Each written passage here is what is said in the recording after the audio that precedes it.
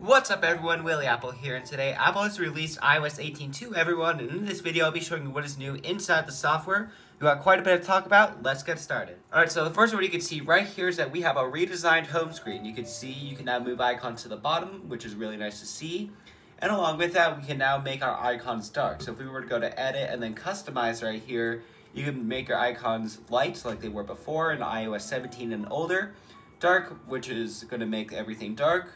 Automatic, which will basically go with whatever setting you have right now. So I have my phone set to dark mode right now, so we'll set the icons to light when it's in light mode and dark when it's in dark mode. And then you can make your icons tinted as well. So basically what this does is if I wanted my icons to be whatever color this is, greenish, bluish, I can do that. And I can also set them to be blue, which means they'll all look blue, or even go all red, which looks kind of nice for some icons, not so nice on other icons. And along with that, you can make your icons large. So making them large will basically make them bigger, and they're also easier to tap, but they'll also remove the app's name from the bottom. So what I'd like to do here is I like to set mine to small and then dark mode icons. And along with that, you can tint your wallpaper so you can make it darker, or you can keep it lighter than it was before. Personally, me, I like keeping it a little bit darker. And along with that, if we go into edit right here, then we can now manually edit pages a lot easier, whereas before we tapped and hold, we would need to tap down here to get to the edit pages. You can do whatever you want now, which is really nice to see. And along with that, you can now resize widgets. So just by dragging it like that, you can resize widgets to be bigger, smaller. Maybe if I want this widget right here to look like that, you could just do that. It's a lot easier to change the size of the widgets. And along with that, if you were to tap and hold on a widget, let's say the time widget, since that supports multiple sizes, you can change it all the way down from the app icon, all the way to the small widget, and all the way back to the medium widget. So it's just a lot easier to change the widget sizes on iOS 18 now. Now, next change has to do with the lock screen. We got a couple of changes with the lock screen here. So if I were to tap and hold on the lock screen, go into customize, and then choose lock screen right here, you can see we can now choose whatever icon we want down here. So if I were to remove these icons, you can whatever you want. So you can make it open up an app. For example, if I wanted to open up the best app in the world, Willy Widgets, you can make it open up Willy Widgets just like that. And when we tap and hold it, we can now open up Willy Widgets by just tapping and holding on it. And you can just put whatever icon you want in, and third-party apps can even choose whatever icon they want to put down there as well. So if you have a third-party app that wants to support it, they can put your icon down there, or you can just remove them outright if you wanted to. Along with that, we got a brand new wallpaper. It's called iOS 18. That there are 5 different variants, and they're also dynamic. So if I wanted to choose this one, you could swipe between styles if you wanted to. So here's the dynamic one I was talking about. You can make it go into light or dark mode, even if you are on the opposite mode. And you can even add a depth effect on or off once again. And this one just changes throughout. Now next up, we have a brand new app that will probably kill off a lot of password apps. We have a dedicated app for our passwords. So if you save stuff inside of your iCloud keychain, it will all show up right here. It's integrated throughout iOS. And all your passwords are in here, including your Wi-Fi passwords, even passkeys, and passwords that require security codes. Now while security codes isn't a new feature inside of iOS 18, it's extremely nice that all your passwords and everything are now in a more convenient spot. In fact, they have been removed in settings. We'll get over settings in a little bit. It's just really nice to see that our passwords are inside of a dedicated app, and even locks with Face ID or with your passcode or Touch ID if you wanted to. And it syncs across all your devices, including iPhone, iPad, Mac, and Vision Pro. Now, next thing has to do with the control center. We got an updated control center. You can see we have multiple pages now. So if we were to scroll down, you can customize the control center just like you can with your lock screen by tapping and holding and adding a control. And just like with the icons on the lock screen, third-party app developers can add their own control centers if they wanted to, and I'll do something in those apps. And once again, you can move stuff wherever you want. You can move an icon down there, and just overall a lot easier to manage your control center to make it the way you like it. And you can even resize icons pretty easily just by doing this. Along with that, it's now easier to turn on and off your AirDrop. For example, if I wanted to turn it off or turn it back on, or even if I tap and hold, it's a lot easier to get to your AirDrop and connectivity settings. In fact, if I were to tap right here, it's just one tap to get into your connectivity settings, one tap to go into your Bluetooth settings, one tap to get into your AirDrop settings. It's just so much better now inside of iOS 18, and so much faster to configure these settings. Along with that, we got a bunch of brand new control center toggles that I like to show you here. The first one is that you can now run any shortcut by just tapping on it. You can now open up any app. You can now translate immediately just by tapping on an icon. You even have a dedicated control to get into your print center. And a new feature inside of iOS 18, Tap to Cache, which we will also get into this video in a little bit later. And we also have some brand new accessibility control center toggles that I like to talk about here. Voice control, assistive touch, background sounds, live listen, headphones levels, level speech, reduce motion, invert. If you have an action button on an iPhone 15 Pro, iPhone 16, iPhone 16 Pro, you'll be able to use any of these control center toggles inside of the action button, so it's much nicer to see. And third-party apps can use the action button as well. And last but not least, you can now turn off your iPhone inside the control center by tapping and holding this power button, and you can just slide to power off your. Now, next change is that we have a redesigned Photos app. So if I were to go inside the Photos app right here, you will see it looks completely different. So you can see that if you just scroll up, it's just like we had before, but we did have a removed option right here where we no longer have the days options. We still have the years and the months option though. I guess nobody used the days. Actually, they're all right here, which is really nice to see. And you also have a dedicated people section, and memories are just a lot more scrollable. You got your trip section, and just overall a lot more organized. And since everyone's photos library is different, you can actually customize what you want to see. By going to customize and reorder, you can reorder what you want to see. For example, if you want wallpaper suggestions on the top, you can put that on the top. You can even hide it if you wanted to. Really nice to see all of these customization options inside of the Photos app that we have inside of iOS 18. Oh yeah, we have a brand new search field as well. So it is redesigned. It looks more like the redesign that we were promised, but you can find some really cool stuff. But the search is just a lot more better now. Now, next change is a feature that has been requested for many years. You can actually hide apps from your home screen. So if I were to tap and hold on an app, you're going to see a feature that says require Face ID. So this will make the app require Face ID. So if I were to try opening it, it will say Face ID required to open ChatGPT. And if I were to open it, it's just your average ChatGPT. It's just that it now has an extra layer of protection. You can do this with any app on iOS, including settings. And also you could hide apps that you do not want people to see. So first let me unlock the app. And now let me hide Willy Study, for example. Totally awesome app that you should totally get. So if I were to hide and require Face ID, it will basically just remove all the widgets and everything. And any reference to Willy Study will be hidden. And it will also remove all notifications. It will basically remove it from settings unless you go into the hidden apps section. So once I hide it, it will remove everything, basically treat the app like it doesn't exist. It's gonna go in this hidden folder right here inside the app library.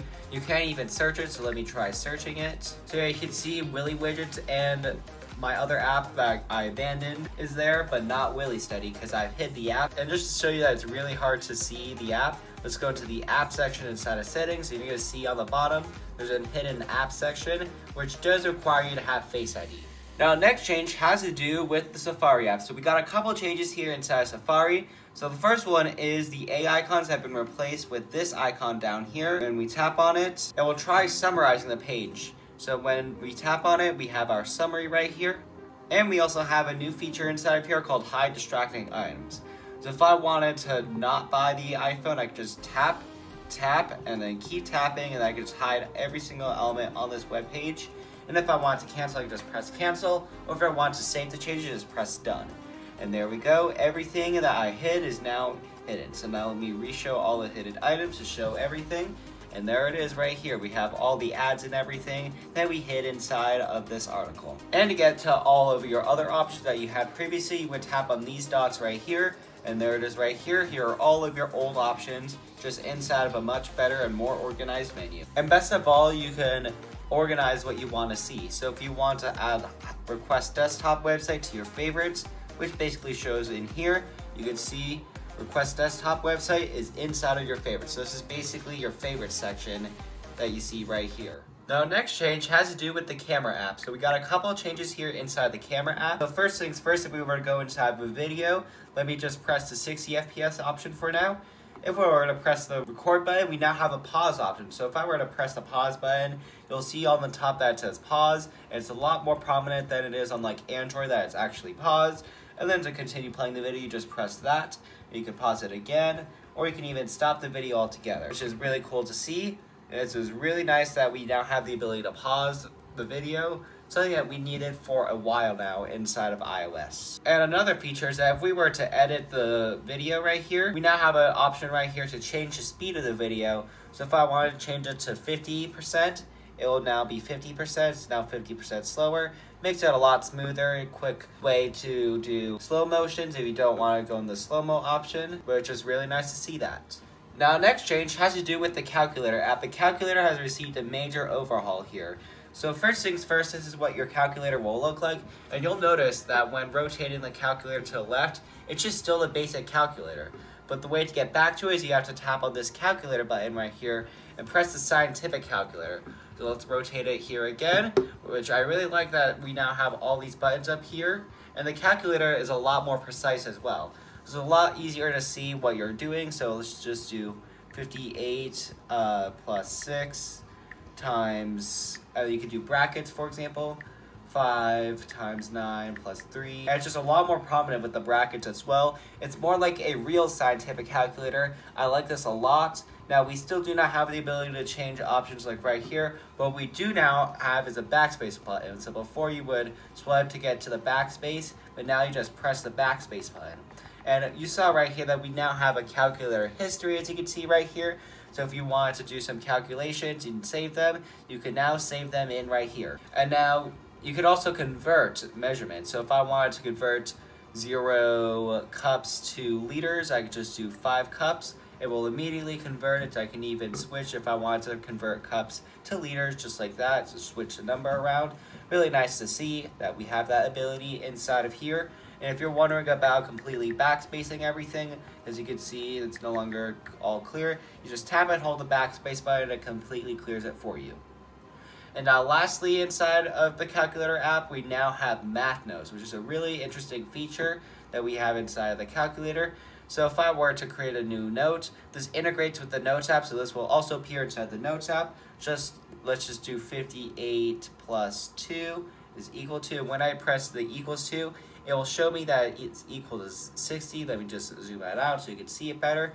But you can see it kind of does it pretty well. I could also do 2 plus 9, 8 divided by 2 is equal to that. It will do everything I can, but I guess since my handwriting's not the best, it just doesn't know what to do. But this is much better on the iPad, I will say for sure, since the iPad now also has the same calculator app that we have before. So really nice to see that we finally have a calculator app with history and brand new features. And now let's move on to the next feature. Now, next thing added to iOS 18 has to do with the Messages app. So if we go inside the Messages app and if we tap and hold on a message, we now have brand new reactions. So the old ones have all been redesigned right here, and we got some brand new reactions as well. In fact, any emoji can now be a reaction, and any sticker that you created can be a reaction now too, which is really nice to see. And along with that, we have a brand new option in here which allows you to send messages later. So if I want to send this message at 7 p.m. today, I could say hi, and then press the send button, and it will send like that. And you could also delete the message so it doesn't send at all, which is really nice to see, or you can just edit it before you even send it. And along with that, if you're out in the middle of nowhere and you need to message somebody, you can now use satellite messaging. It works pretty well, I would say. However, you cannot send any images, you can only send reactions, but at least it works pretty well. And along with that, if you are on a major carrier, you now have the ability to send RCS messages inside of the Messages app, which is really nice to see. Apple now allows that to happen, which means texting Android users will be a lot better as long as the Android user has RCS on their side as well. To check to see if you have it, just go into the messages section, go to RCS messaging and make sure this is on. And if you're on an Apple business account, you'll see more options in here related to RCS messaging for business. Now, next change inside of iOS 18 has to do with the settings app. They completely redid it. So it's just reorganized mainly. Apparently, this is what users use the most, so people apparently look at their battery settings the most. So they just reorganized it a little bit, which is okay, I guess. And they even combined all the apps into one section, so it's a lot more organized in here. So therefore, you're not just scrolling down infinitely, basically. Now, next change has to do with the new feature called Tap to Cash. So if I were to use this toggle right here,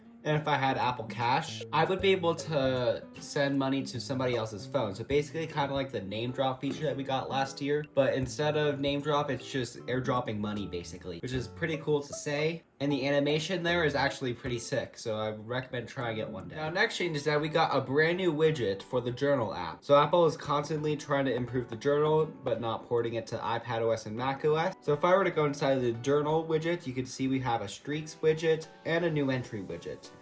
So what are you focusing on in this moment of making this video right now? And this just tells you how much you have been writing within the past couple of days, and this button over here just opens up the journal app and just immediately starts prompting you to start. We also have a brand new widget for overnight vitals and weekly vitals. I'm not sure what vitals are, but if you know what they are, let me know down in the comments. Now, the next change is that you can now change the color of text inside the Notes app. So if I were to select this text and then press that, and then press this, you can now change the color of your text from to purple, pink, orange, mint, and blue. And doing that, it's now mint color, and you can undo that just by tapping on that. The calendar app now has all of your reminders inside of Reminders app. The App Store has a brand new design for apps right here, like the reviews looks much different. You can now see the charts from the search field. The Fitness app got a nice redesign, and you're even able to edit stuff by pressing the edit summaries and add stuff just like you can with widgets, and even reorder them around pretty easily. Inside of the Music app, the Browse tab is now called New. Notes now has audio transcriptions, and if I were to press this button right here, it's now able to transcript all of my text. The Phone app now has T9 dialing, so for example, if I were to press RICK, you're able to see that you can now search by name. And also if you were to type the actual phone number in here, you could see that it shows up now in the Phone app. You don't need to use Spotlight for that anymore. You can now view the transcription inside of a voice memo, or even copy a transcription. If you have an external hard drive or a flash drive plugged into your iPhone, you can now easily format it within the Files app. You can express yourself in brand new ways by tapping on this button right here, by doing big, shake, explode, boom, small, nod, ripple, and jitter effects. You can even do them on a per character basis. So if you want this one to be big,